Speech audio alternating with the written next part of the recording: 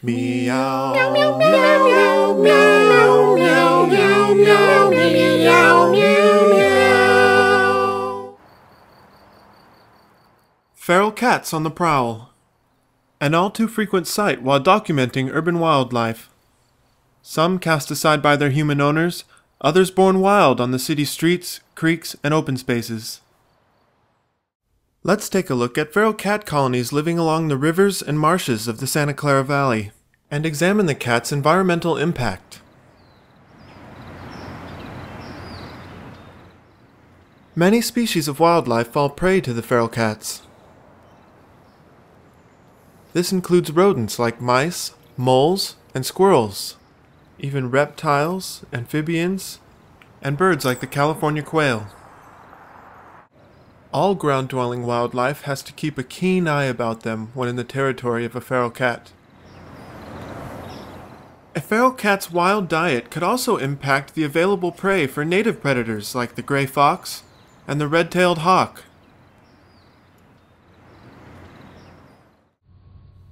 Another impact on wildlife associated with feral cats are the feeding stations. These feeding stations can usually be found in and around wildlife-designated areas.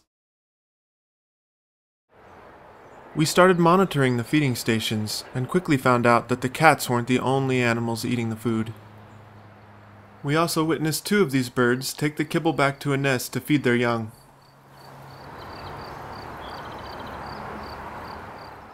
We began to see nocturnal animals come out during the day after the feeders have been filled. We discovered that other conservationists had had similar experiences at the feeders. Here we have a little masked raider. During the day it's 3:45 and this guy's out eating cat food. It's unusual for them to be out during the day. We began to wonder what the activity was like at these feeding stations around the clock, so Bill set up a trail camera and we were astonished at what we found. The gray foxes emerge in the late afternoon after the feeders have been filled. But soon the skunks will arrive and the foxes will retreat into the night.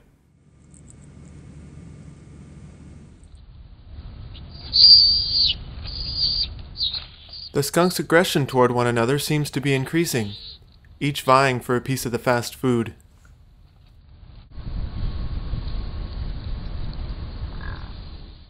This young coon cautiously approaches for a taste, but the elder has yet to have his fill.